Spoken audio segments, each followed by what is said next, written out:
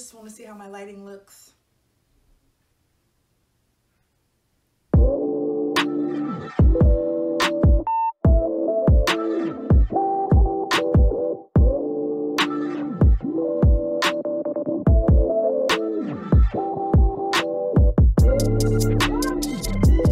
Hey everyone, I am Crystal Joy and welcome to my YouTube channel. I am an actress, writer, and founder of Blue Room Productions. I post vlogs, behind the scenes commentary on my projects, and my films. But before this video is over, make sure you hit the like, subscribe, and the bell button to stay up to date. So in today's video, I wanted to talk to you about the Woe Chronicles collaboration and how Spike Lee inspired this project. After Behind the Silence, I had told myself, so after making my second short film, Behind the Silence, I told myself that I was going to take a break. I was going to chill. I had went through so much trying to make that project, and I wanted to just take a break. That is not what happened. A few months after wrapping Behind the Silence, maybe not even a few months, but after a very short time after wrapping Behind the Silence, I was sitting with my producer, Sam George, and we were just having a conversation just about life. There was this, I don't know, there was just this magic that was kind of happening there. And we thought, you know what? Let's make another project. And I thought to myself, are we crazy? Am I crazy? I just wrapped like maybe 2 months ago on Behind the Silence, and here I am talking about making another project. I thought I was crazy, but if anything, I was just inspired. So originally, the Woe Chronicles was about two friends, and one of them was visiting from living in New York City. And she had noticed all of the changes that were happening in the city, and she wasn't happy with them. So it was very much inspired by me, because I would come home from New York and everything would look so different. And I'm just thinking to myself, Chicago is really changing. So I wanted to incorporate that thought, that opinion in the script. So I wrote the Woe Chronicles because I wanted to offset the negative press that Chicago gets. Every single time I told someone I was from Chicago, they always followed up with the, is it really that violent? Is it really that bad? Chirac. And they would say all of these things to really put Chicago in a really bad light. And it bothered me because even though I'm from the suburbs, all of my family is from the city. Majority of them is either from the South or from the city. I spent so much of my time in my childhood in Chicago. So that's my home. Period. Chicago is my home. It's honestly in my backyard. So I remember telling Sam, like, this is why I really want to make this film. Yes, it's about these two women, their friendship, they're having this great conversation about different types of things, but I really want to take the time to show just different parts of the city that are really beautiful and artistic, because the city really has a lot of those spaces. It has a great artistic community. Location scouting was a lot of fun. We went to different parts of the city that we really liked and just found these really cool backdrops and murals. We took pictures around the city and we enjoyed ourselves. Just enjoyed exploring Chicago, which is exactly what we did. I like taking pictures. If I was not a filmmaker or an actress, I would be a photographer. I just think it's another way to tell a story. The journey to the Woe Chronicles did come with a few hiccups. After I wrote the script, after we locked down our locations, we started looking for the other actress to play in this project. So we had auditions. It was a very smooth process, and we did decide on a particular actress. Now, being that this project had such a low budget, I was not able to pay my actor. And I have always done my best to make sure that everyone is paid. Honestly, the funds were not there to pay an actor or even pay myself. I was still trying to recover from making my second short film that cost me $5,000. So I unfortunately was unable to pay an actor, and I felt really bad about that because I don't want anyone working for free. I still had to spend a certain amount of money. I set my budget, it was way low. Like, I think it was around the same budget as Crumble was, which was between $600 and $800. And that money goes fast. You'll be surprised at how quickly money can go. You'll be really surprised about that. So we have our auditions, we find the actor, we're 2 weeks out from shooting, we have everything is locked. Equipment, cast, crew, location, the story, everything is locked. The actress decides to pull out because we were not paying her. It was, and I understand, I completely understand that you want to get paid for whatever you bring to the table. I will never fight you about getting paid because I get it. I put in a lot of energy and a lot of effort and have invested a lot of my time into my work. So I want to get paid for it. But I honestly did not have the money. I did feel really bad about not being able to pay her or even myself because I deserve to get paid too, but I didn't.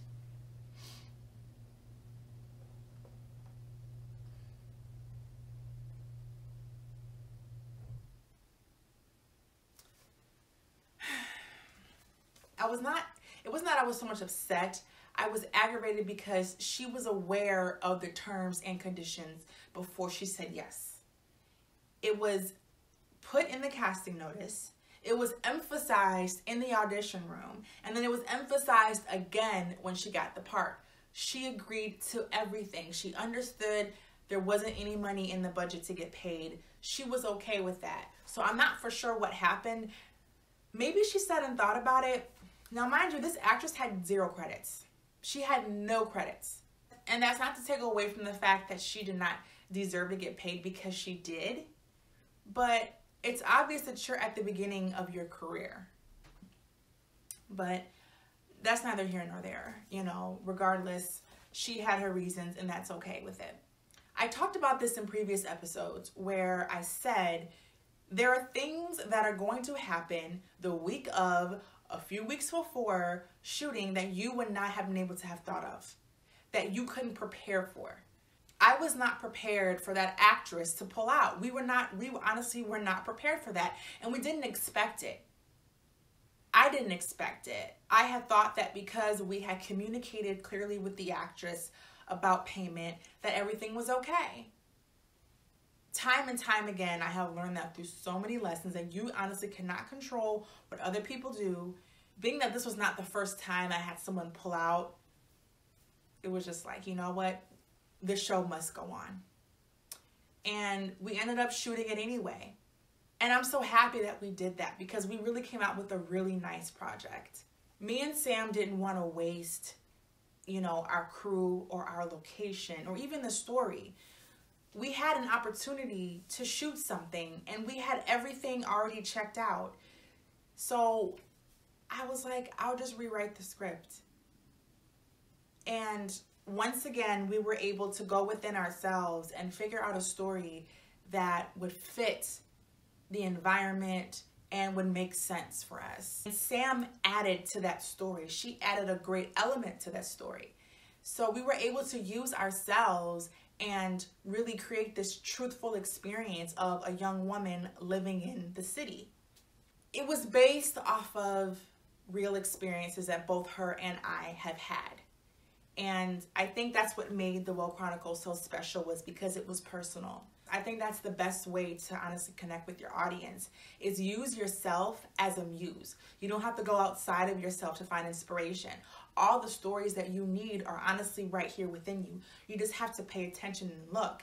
And so many of us get distracted by what everyone else is doing, that we ignore what's going on inside of us. We ignore that inner creativity that is already built in, that is already there, because we think, because we're comparing ourselves to other people.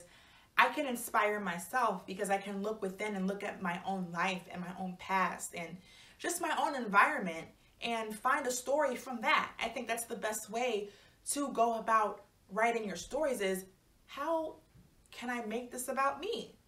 How can I make these characters, or how can I use myself? How can I give my characters my problems? How can I infuse my environment with my personality in the script?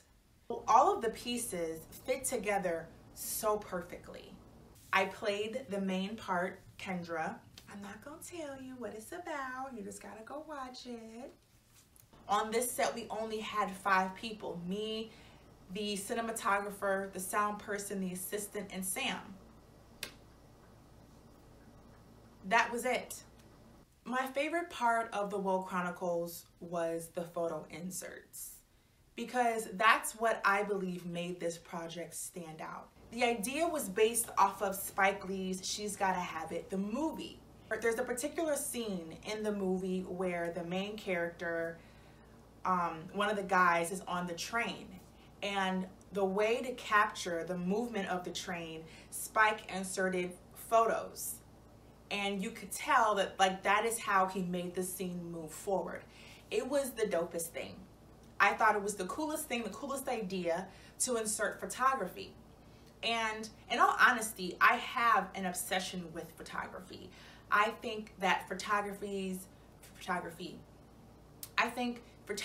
is nothing but a movie in still motion. And I felt that with those photo inserts of She's Gotta Have It with that guy on the train, Spike did an excellent job of moving the scene forward, but being completely just different and thinking outside of the box. And I really like that idea.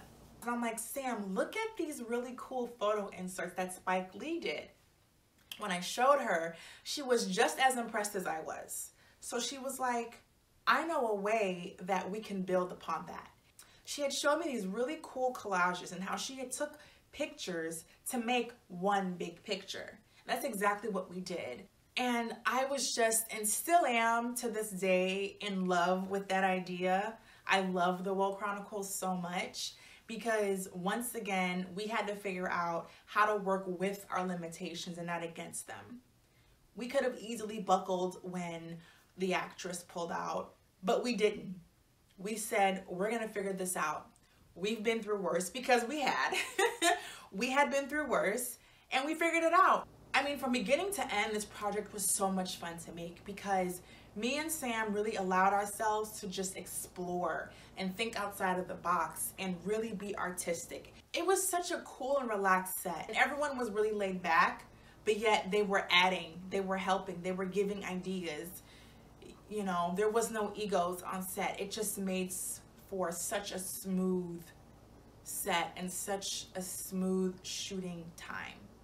Another thing that added to the story was I was actually having a hormonal breakout when we were shooting. If you know, in the bathroom, I was dabbing on this pimple. That was not makeup. That was a real pimple. And so I remember talking to Sam about it, and I was like, I'm feeling a little subconscious about this pimple. You know, it's really big and it's all you can see. And she was like, just add it to the story, add it to your character. How would you feel if you were about to head out somewhere or go somewhere, or you're getting ready to go somewhere? How would you feel if you had this massive pimple on your face? That was another moment that felt very natural to me because I was able to use that pimple in the story, even though it was not, and I'm sure I was overthinking it, you know, being self-conscious, which I was because I used to have really bad acne.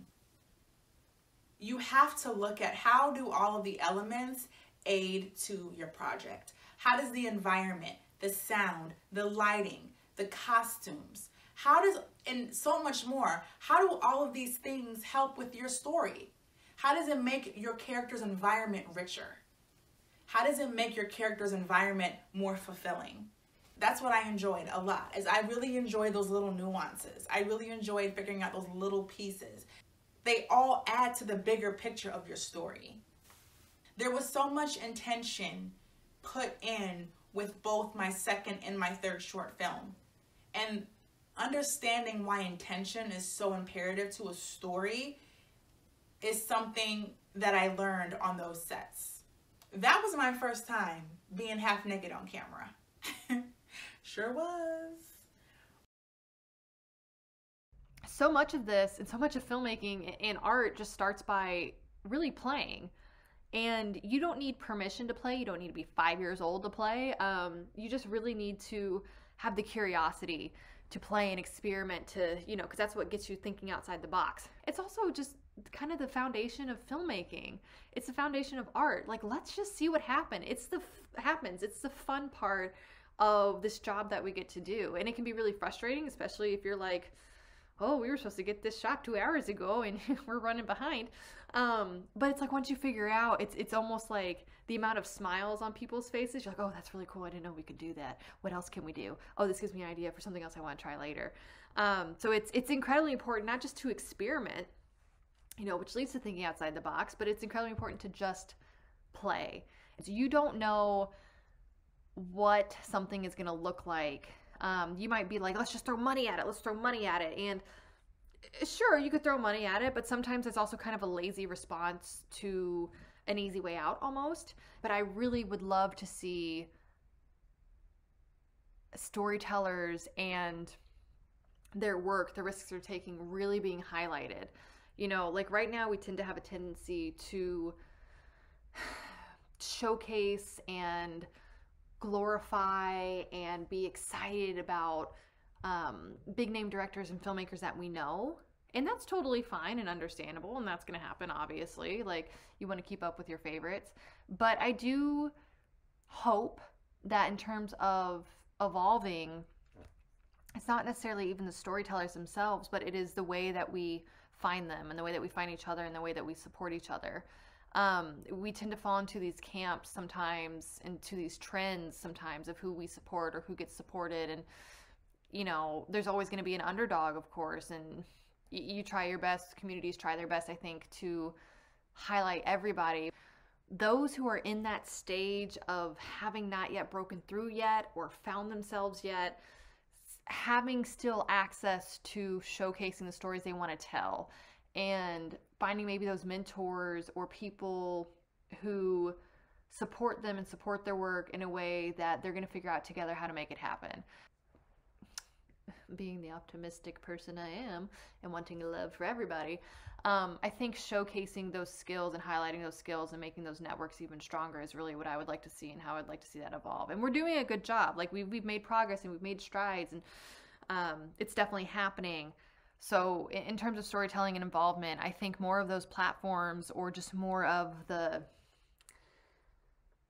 getting out there, more of the not even advertisement, but showcasing those voices that maybe still need to be worked on, but there's something there. Like, whatever that community is that needs to happen, I would love to see it, because there's so many people who are so close, but then they give up because they feel like they haven't had that moment where their voice is heard, or they're still crafting their voice. And maybe that's what I'd like to see too, is hear a little bit more of like failing stories. I want to hear people who failed and then succeeded, something I can relate to. And I think particularly with the Woe Chronicles, I very much appreciated that experience of being a director. It taught me a lot of things in the sense of, okay, what do I know? Well, I know and understand references to things. You know, one of my favorite references in there was this homage almost to Cubism photography and to Spike Lee's She's Gotta Have It. That's going to have a special place in my heart, because I do think, given the circumstances of, oh gosh, what was it, 1 or 2 days and a very short crew or small crew and no budget, that we were able to make a really pretty strong mumblecore short film. You know, there's, like I said, there's a strong aesthetic to it. There's a clear story through it, which I really, really appreciate. I think it's just realizing that it is incredibly important to put limitations on yourself. And people might disagree with that, and they're just like, no, the more money, the better. And true, for some things you're going to need more money for, but I think when it comes to the heart of just telling a story, when you give yourself those boundaries, you figure out how to make them work, you know, and give yourself enough time, hopefully, or on the fly, hopefully. I think that's really where creativity and art and, you know, being a filmmaker, that all kind of comes together and create something really, really beautiful. This day and age, a lot of people showcase things in film festivals and showcase things immediately online, and those are beautiful things, and we also did that, but we literally rented out a gallery space and invited people to it, and we're like, all right, this is us. We're filmmakers, we're artists, let's just see what happens. Going back to experimenting and having fun, let's just let's play. Let's see what happens. Let's showcase our stuff for the world to see. And the day that it happened, we just got to walk away from it because it was no one else's work. It's no just simple like or love or like a comment. Like we opened it up to the public and we got a really, really good response. So to me, it's more than just a story. It's going to be the experience that sticks with me for a very, very long time, if not forever. Actually, forever. It'll stick with me forever. Okay, guys, well, that's it. Thank you so much for tuning in to today's episode. Please do not forget to hit the subscribe, like, and the bell button below. And do not forget to follow me on all social media platforms. I will see you next week.